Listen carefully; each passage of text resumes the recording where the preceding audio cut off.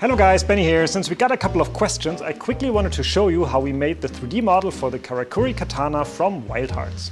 So first I made a 2D drawing of the side, the top and the front view in Adobe Illustrator. Then I imported these images into Blender, which is a 3D modeling software that you can download and use for free.